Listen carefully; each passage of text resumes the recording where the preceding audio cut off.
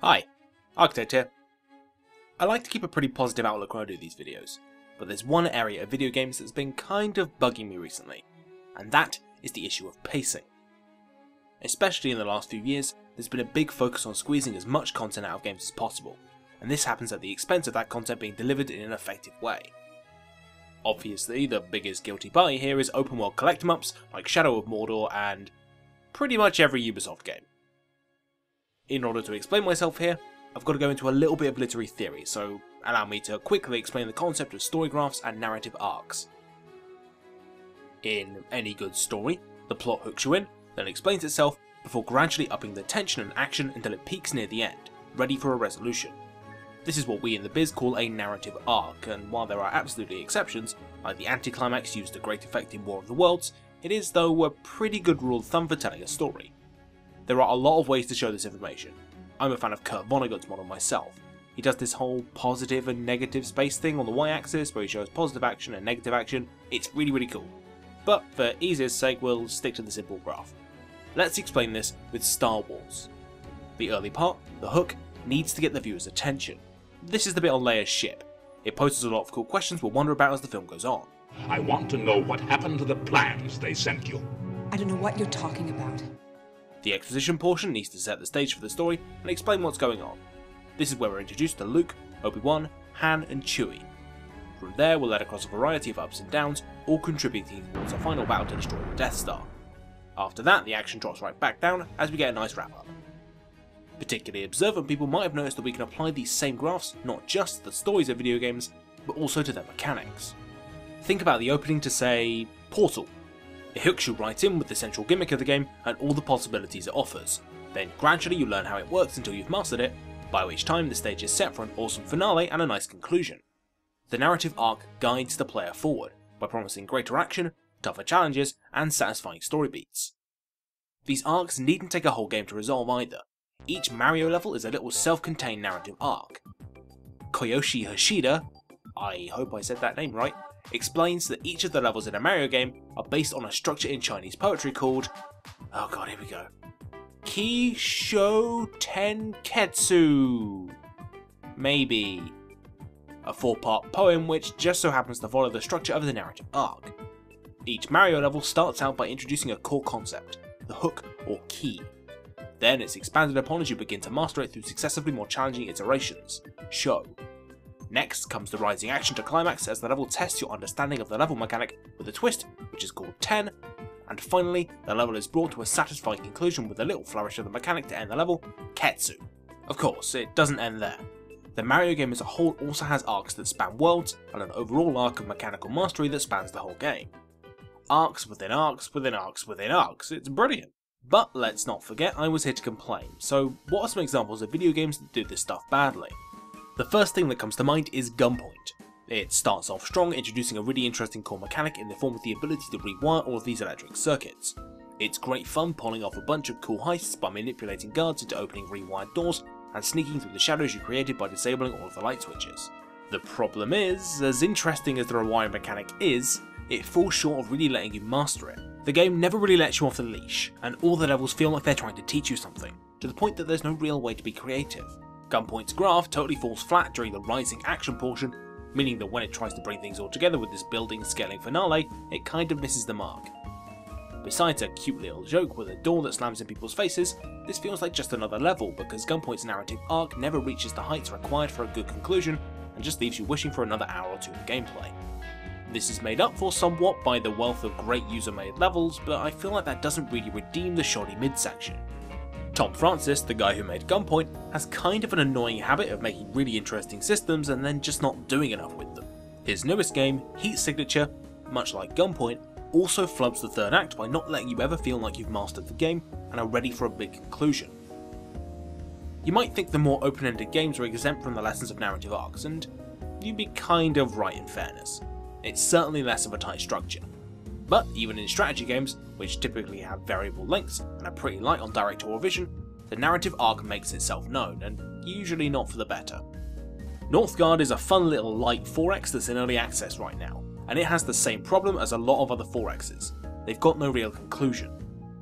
Things are great on the arc front as you explore the world, build up your resources, and then forge ahead to your chosen victory condition, but that's where things just kind of end.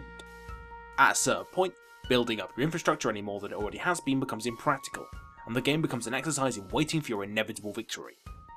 Sometimes there might be some sort of competition between two players, but owing to the nature of strategy games, committing resources towards disrupting your opponent's victory is committing to something other than winning the game yourself.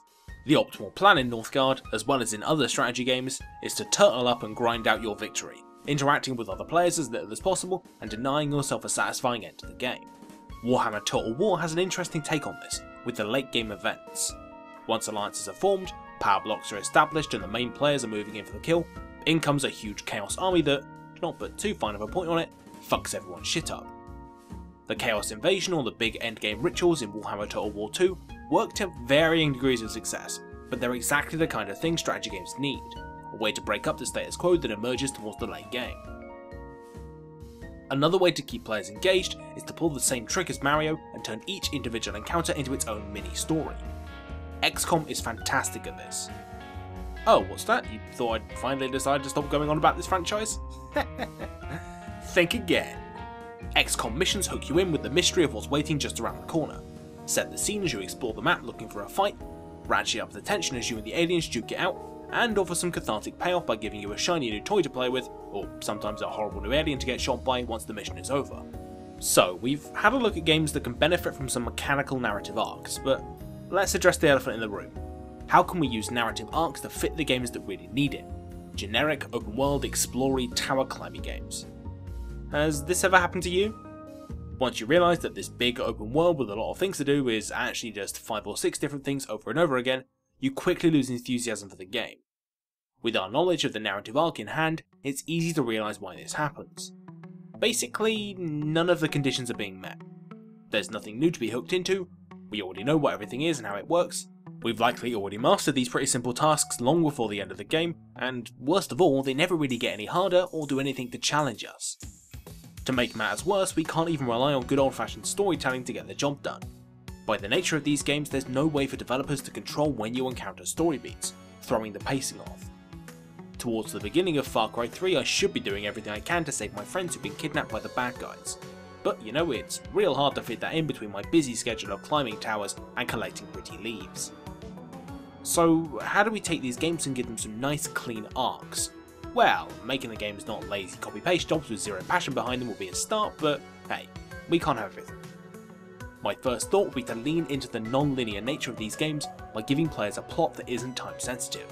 For ideas on how to do that, we need look no further than The Legend of Zelda Breath of the Wild, where once you've done the tutorial you can challenge Ganon whenever you like. The rest of the game is framed as you powering up to faces before the big fight. The Ganon boss itself has its fair share of issues, but the idea of just letting the player skip most of the game is genius. Rather than force the player to start wading through reams of story content they've been avoiding in order to get to the final fight, players have the freedom to choose when they're ready to be done with the game and then just beat it. Once the player feels like that crucial third stage of the arc has reached a point where they're ready for a satisfying payoff, all they have to do is make their way to Hyrule Castle to go get it. This doesn't fix the issue of completionist players doing things that aren't fun anymore simply because the game is telling them to. It's part of a larger problem with padding in games. Normally I'd have a go at publishers or game devs for missteps like these, but really players are to blame for this one. By demanding games with better playtime to money ratios, we sacrifice good storytelling. Take most of the games with great narrative arcs you can think of. They're probably all short, tightly designed games like Subsurface Circular, which is perfectly paced at just about 2 hours, or alternatively a longer game like Hitman, where each individual 20-minute mission is a little isolated story. The problem is that certain games just don't have the story or the mechanics to be stretched over tens of hours. The longer an arc is, the harder it's going to be to support the tension that's crucial to making stages 2 and 3, the meat of the story, work. Unfortunately, what's happening is that games that would otherwise be efficient, well-oiled storytelling machines are becoming bloated and sluggish because people don't want to pay for a short game. This can be seen very clearly in the gutting of Dragon Age Inquisition. The first game, Dragon Age Origins, runs at about 30 to 40 hours, and I felt like this was a bit long for the content on display, but the story and combat are complex enough to warrant a game of that length, so I was pretty okay with it. Dragon Age Inquisition, on the other hand, is at least double that, with the combat dumbed down to MMO levels and the quests getting the same treatment. While you can debate the relative merits of both games, there's no denying that Inquisition more than outstays its welcome, slowing the pace of the actually quite good story to a crawl with boring fetch quests and zero strategy combat lessens the impact of the big plot character beats. The choice to make the combat cap out in complexity after about 5 hours into the game quickly turns encounters from interesting challenge into a bothersome chore that makes playing the game even harder. If I were to remake Dragon Age Inquisition, my first move would be to delete about 2/3 of it. If a part of the game isn't contributing to the game's narrative worth or to its mechanics, then really it shouldn't be in the game in the first place. It's the only way you're going to be able to construct a good narrative arc that will keep people enjoying your game. The narrative arc is a great technique for driving player engagement, and is an awesome template for developers to use. But it isn't the silver bullet. Just like in any other medium, it's no substitute for, actually making a good game. Nier Automata is, objectively speaking, pretty terribly paced. The first 30 hours is all exposition and setup for a whirlwind finale that takes about 8 to 10 hours. Despite that, it's easily my favourite game narrative of the year. This is because even though it has a rubbish arc, it's loaded with so many cool ideas that it doesn't matter. Even if you've got no intention of becoming a game designer, keep an eye out for games that use arcs well and support them when they do. Seriously, try to stop thinking about games in terms of a price to content ratio. I guarantee you that if you give a shorter, more densely packed game a go over a bloated AAA mess, you'll find a much richer experience and a much better narrative arc waiting for you inside. What's up? It's been a bit of a while since I've done one of these, but I have a few announcements to make. First up, sorry this video's a bit late. I was working on another one that I had to ditch because it kind of wasn't really coming together very well, so that was a week wasted. I'm going to try and get another one out before the end of the year.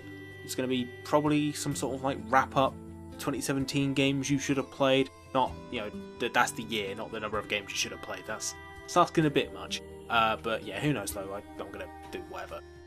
Secondly, this one's actually the important one, there's now 250-ish subscribers on the channel. Woo! So, yeah, should I start a Patreon? Should I get sponsored by Loot Crate or Squarespace or someone? Because those guys will just they'll give anyone money, basically. It's ridiculous. But yeah, seriously, thanks a lot for subscribing. I'm happy that so many people like the videos, in spite of how opinionated I am. If you've not subscribed already, do that, please. Yeah. And, obviously sharing these videos and stuff is a big help, so that would be fantastic if you could do that too. That is about it. Ho ho ho, happy holidays, and bye!